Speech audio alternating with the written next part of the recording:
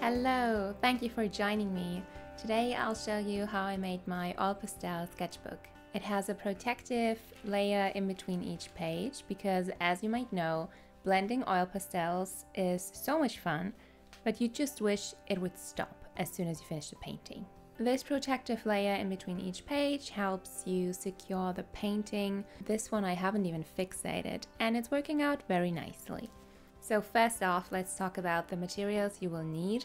I do have some special bookbinding equipment, but I will always list alternatives for you and try to keep it as accessible as possible. Most importantly, you will need some paper. For the one I make today, I will use this simple pastel paper.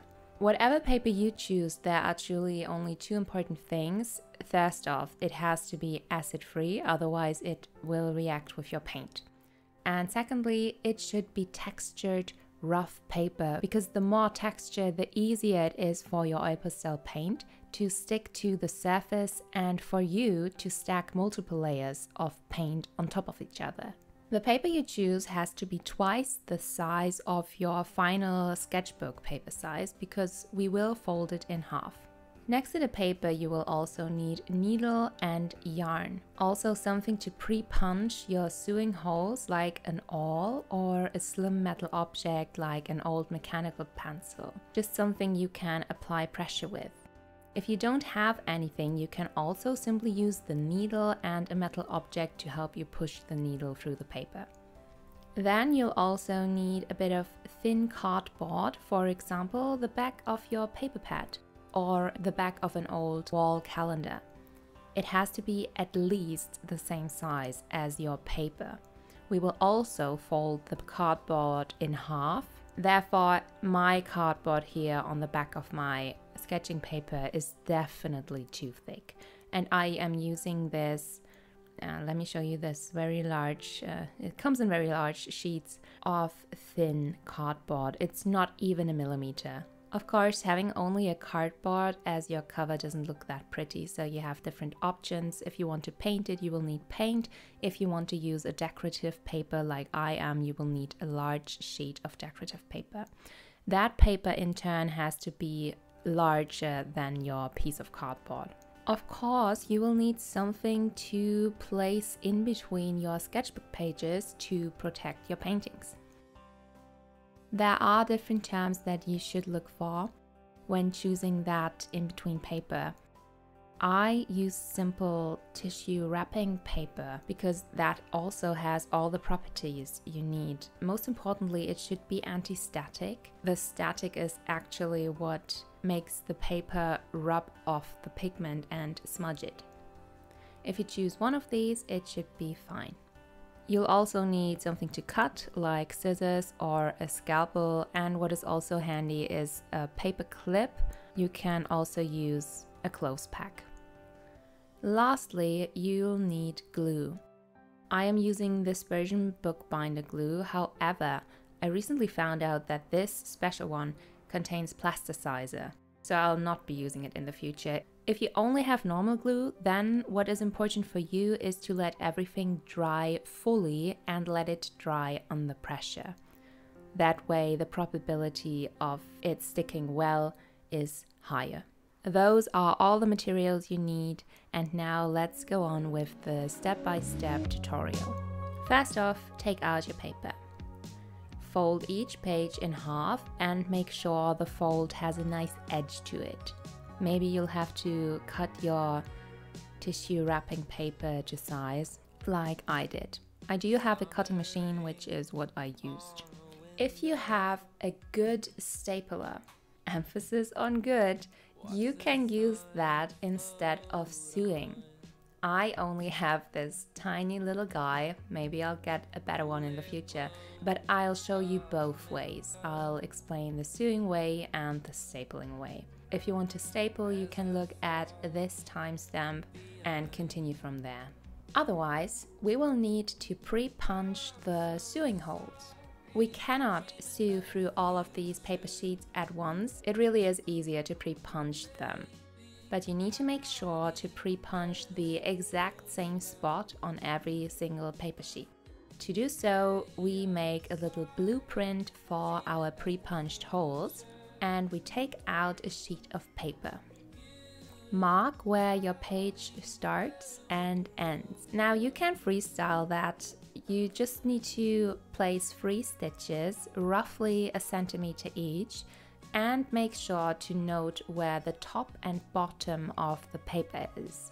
You'll need to stay aware of that, otherwise your holes won't align. If you want to do so, freestyle it and then jump to this timestamp.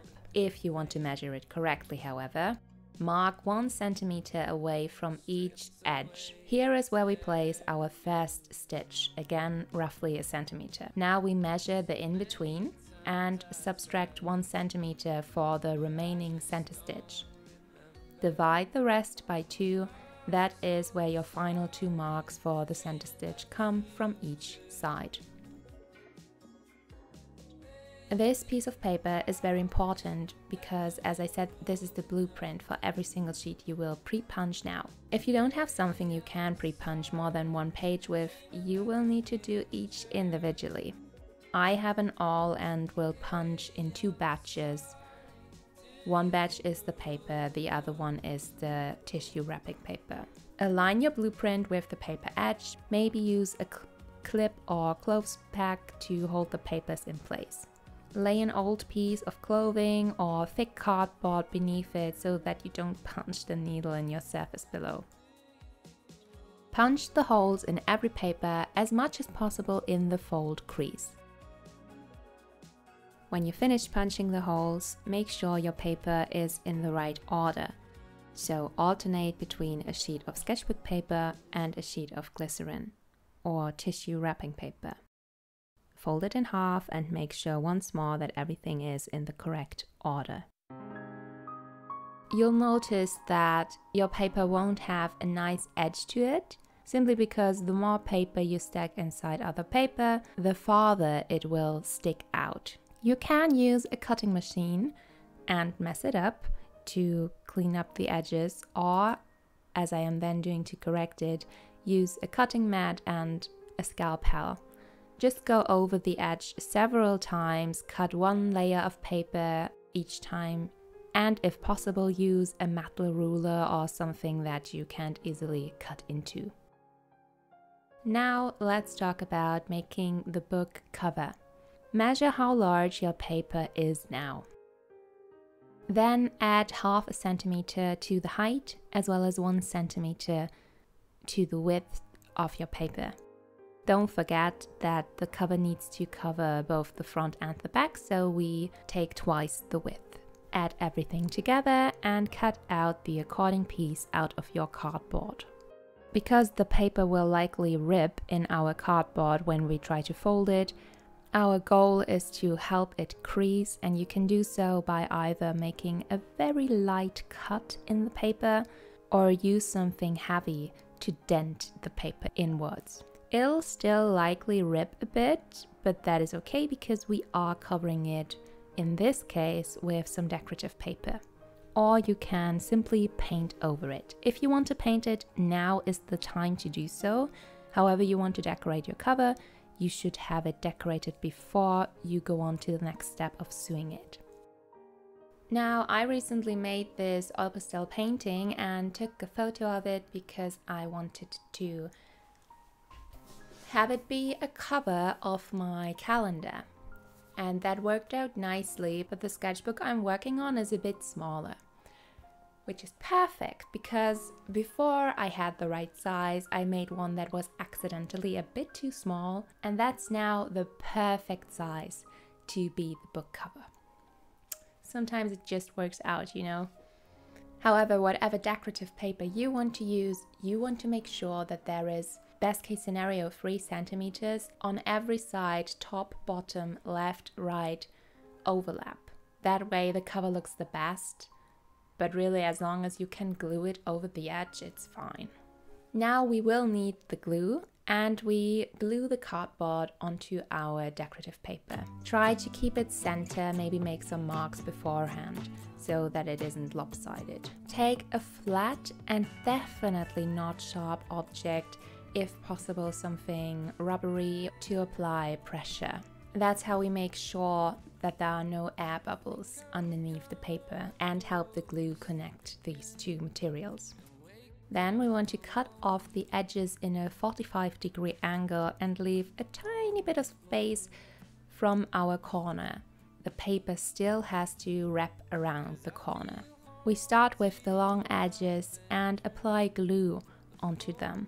Before we fold it over, just run your finger along the edges to make sure the paper is touching the cardboard.